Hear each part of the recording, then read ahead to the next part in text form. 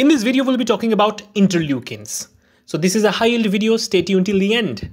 So in order to understand interleukins and the most important interleukins, this is a quick mnemonic. So this particular mnemonic says hot T-bone stick. It's not a new mnemonic, it's pretty popular. So hot stands for fever, and that is corresponding to IL-1. IL-2 basically stimulates the T cell, and this is basically the T-bone mnemonic basically. IL-3 stimulates bone marrow, IL-4 stimulates IgE production, and IL-5 stimulates IgA production. Also IL-6 stimulates the acute phase protein production, and it's also involved in inflammation. So this particular mnemonic is really important. But in this video, we would not be limited to this mnemonic. We are going to look at this process in details in next 10 minutes. Stay tuned. Okay, so what are interleukins? Interleukins are type of cytokine molecules. So what are cytokines to start with? So cytokines are molecules that help immune system to communicate among themselves. So basically the way a neutrophil can possibly communicate with a macrophage, let's say, is via interleukins, or let's say cytokines. So this is kind of like a molecular walkie-talkie.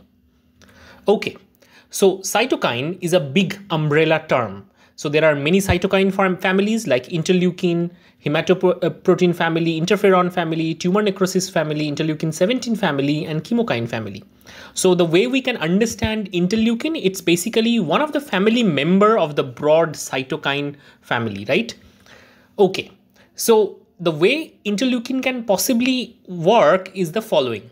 So basically, they can show autocrine, paracrine, or just juxtacrine signaling. Imagine this is the cell, and this can secrete some interleukin, and that can basically received by another cell in the near vicinity. This mode of operation is known as paracrine operation. Also, the same cell which secretes the interleukin can respond to itself. It is known as autocrine mode of interleukin signaling, and more rarely these cells, that particular blue cell, can secrete something that can move via the bloodstream and can reach a cell in a distant organ, and that is known as endocrine mode of signaling, but endocrine mode is more rare. In this particular video, we would get examples of all these operation mode, but the thing is, the operations are kind of similar. So there are induction stimuli that kind of stimulate our immune cell to secrete interleukin. So basically there are specific genes in the cells that produce interleukin. Upon receiving the stimuli or the correct stimuli at correct time, interleukin gene expression happens and interleukin is produced. Once interleukin is produced, it is secreted and received by a nearby cell. And in the nearby cell, via specific receptor and ligand pair, it would evoke a cytosolic signaling pathway that lead to activation of many genes. These genes can change the functionality of the cell. It can also change the fate of the cell, etc. So this is the overall framework of interleukin action. So let's talk about the features of interleukin responses. There are distinct features. So interleukin can show pleiotropy. That means one particular interleukin might have multiple function. And good example is IL-4. IL-4 can act on B cell, T cytotoxic cell, and mast cell. And in each of these cell type, the response is different. For example, in the B cell, it leads to proliferation and differentiation. In T cytotoxic cell, it leads to activation and differentiation. And in mast cell, it promotes proliferation. So you can see that interleukin 4, it's one interleukin, but it has multiple function based on context. That brings us to the pleiotropy point. The next point is redundancy. Sometimes multiple interleukin might have similar function. For example, IL-2, 4 and 5 kind of have one similar function. All can act on immature B cell and lead to its proliferation. So different cytokines, different interleukins has common function. This is called redundancy. There is also synergy. That means interleukin 4 and interleukin 5 are example which work sometimes hand on hand and act on B cell and lead to IgE production sometime.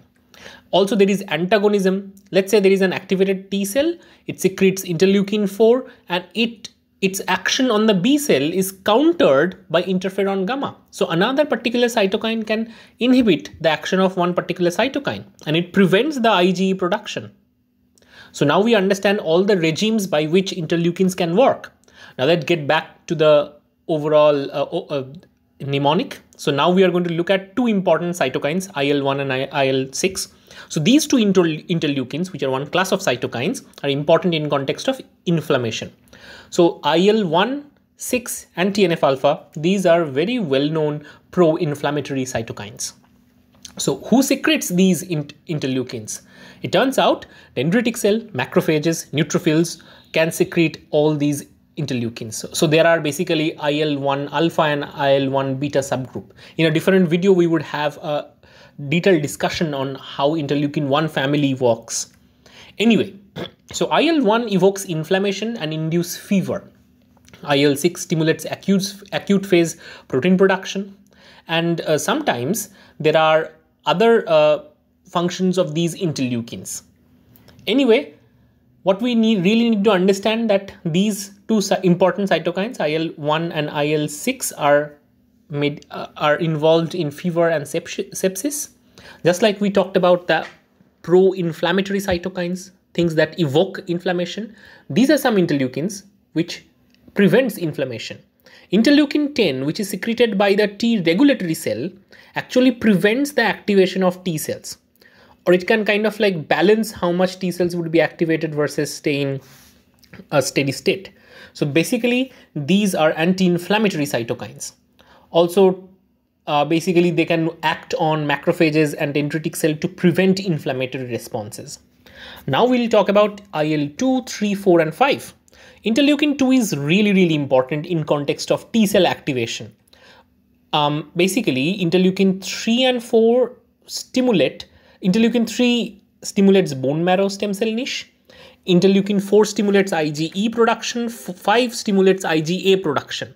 So the class switching is kind of triggered by IL-4 and 5. We'll come to that. But let's begin with IL-2. IL-2 plays important role in TH cell activation. TH cell activation requires 3 signals. Signal 1 is basically MHC bound peptide versus TCR interaction. Signal 2 is basically CD80 and CD28 interaction. But the most important autocrine signal, remember I talked about the autocrine signal regime by which interleukins work. This is one example. IL-2 secreted by T cells itself work on IL-2 receptor present on the T cells, and this provides the signal 3 for activation. So once activated, it would re-enter the cell cycle and it would increase in number. It would proliferate. Now let's talk about the context of B cell. So T cells kind of activate B cells, and this requires specific interaction like TCR-MHC interaction, CD40 ligand interaction, etc. Right? So once a B cell is activated, what would happen? It would proliferate, and eventually activated B cell would undergo affinity maturation, somatic hypermutation, and class switching. So basically it would differentiate into plasma cell, which produce specific subcategory of antibodies. If you want to know about any of these procedures in detail, the video would be in the I button. But anyway, we are talking about the class switching. Class switching is actually triggered by interleukin. That means interleukin dictates which class of antibody would be produced by a plasma cell. So here is a naive B cell. It has generally membrane-bound IgM or IgD. Now basically, here is plasma cell, which has the capability to secrete all possible antibodies, but it doesn't secrete all of them. Subcategory of antibodies is secreted by one type of plasma cell. So it turns out if a naive B cell is stimulated by interleukin 4, then it would secrete IgG. So it would lead to the production of IgE and IG1 category. If it is stimulated by TGF-beta, it would lead to IgG2B and IgA production. If it is stimulated by interleukin 5, it would lead to IgA production. So basically all these polarizing interleukins dictate what type of plasma cells would be produced and what would be the outcome in terms of their antibodies. So class switching, which is important for different type of antibody production, is really dependent on the interleukin signaling. Okay, each of different type of subcategory of T helper cells secrete different interleukins. For example, here we can see there are 4 different types of T helper cell. Th1 secretes interferon and TNFs. Th2 secretes interleukin 4-5 and IL-13. Each has distinct function. T regulatory cell secretes anti-inflammatory cytokines IL-10 and TGF-beta. Or Th17 cells secrete another type of interleukin known as interleukin 17A, which is also inflammatory in nature, and it is known for many disease contexts including multiple sclerosis. Anyway, question is, how different types of T helper cells are generated? It depends on, as we are speaking about, the different type of interleukin stimulation. Also, it depends on the pathogen, polarizing cytokine, and the transcription factor network. All these 3 factors combine to decide which subtype of T helper cell would be produced. So you can understand development of these different subtypes require interleukin function. So let us take a simple example. So here is a starting point. Here is CD4 positive T helper cell, and the terminal fates are, let's say, Th1, Th17, T regulatory cell, Th2 cells, etc. So there are external influences which trigger the lineage towards these ones, and these external influences are actually nothing but the interleukin combinations.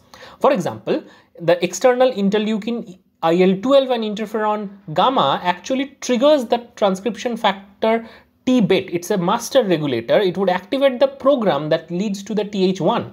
Similarly, TGF-beta and IL-6, TGF-beta and IL-2, all of these lead to different combination of master transcription factor, which lead to the production of a gene expression module, ultimately giving rise to a terminal state. So now we can appreciate how polarizing cytokines, especially the interleukins, can dictate cell fate in the immune system. Now, all these are also interlinked with the nature of infection. Why is so? Because let's say there is a viral infection in the body. So the viral infection is detected by specific type of toll-like receptor in the dendritic cell.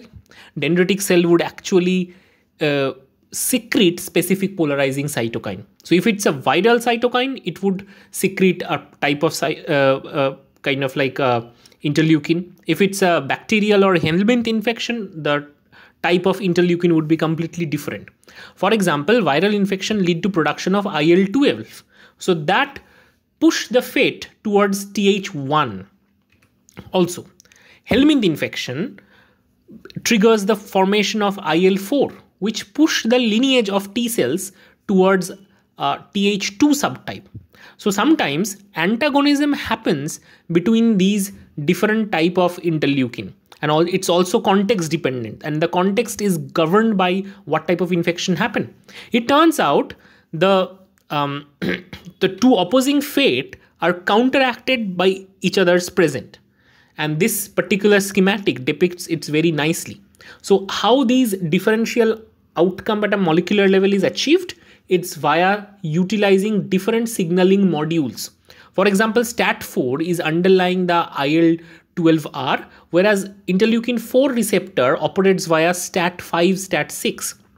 So obviously, the type of genes that would be transcribed is completely different. So this is how 2 different outcome can be achieved based on the type of infection as well. So I hope this kind of give you a good understanding about it. Now we'll talk about 3 important cytokines which are very important in context of exam. Interferon gamma, it stimulates macrophage to kill phagocytosized pathogen. It inhibits differentiation of Th2 cells. It triggers inflammation, so it promotes Th1 differentiation. And it induces IgG switching in the B cell. Okay, so then there are 2 important ones, Th2 and Th1. So interleukin 4, as the mnemonic help you to remember, it would